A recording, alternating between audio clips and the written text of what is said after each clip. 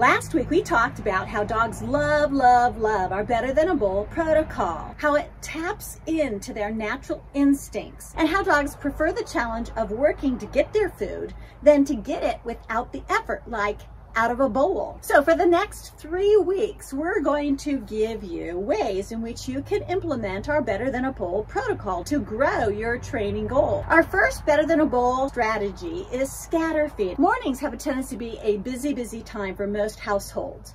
Sometimes just remembering to feed your dog feels like a huge win. So even though that is a busy time of day, our Better Than the Bowl protocol can make that time of day easier for you instead of more difficult. Scatter feeding is quick, it's easy, and it's a ton of fun for your dog. It also promotes calmness.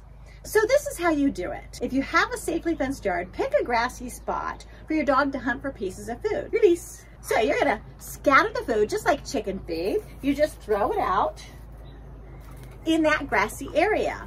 In the beginning, you're looking to scatter it in an area that might be 3 feet by 3 feet.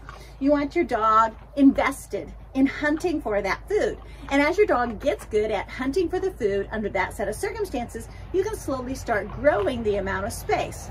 So I started Huli with a 3 feet by 3 feet area, but now she's working an area that's probably 20 feet by 8 feet long. Now, if you don't have a safely fenced yard, or you don't have a surface in your yard that would be appropriate, so maybe your yard is all gravel, or maybe it's in the middle of the winter and you have 3 feet of snow, or maybe you don't have a yard at all, you live in an apartment.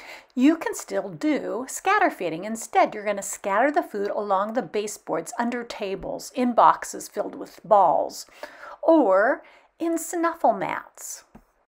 So this is a snuffle mat. It has all these wonderful fluffy fibers, and you could easily order these online.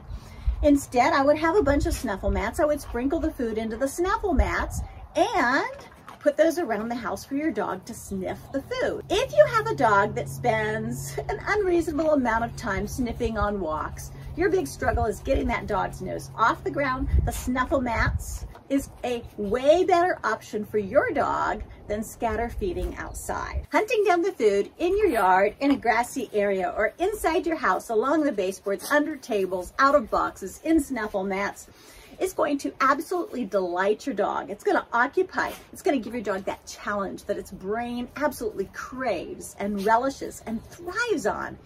And it's going to help produce a calmer dog, making the rest of the day with your dog easier and more productive. If you'd like our Better Than a Bowl handout, send me a message. Include your email address and put down the words Better Than a Bowl, and I'll make sure I get that handout to you. Next week, we're going to give you another Better Than a Bowl strategy that's completely different to help you meet your dog training goal. At the bottom of this video, click the bell and the like button so you know when that next video is posted.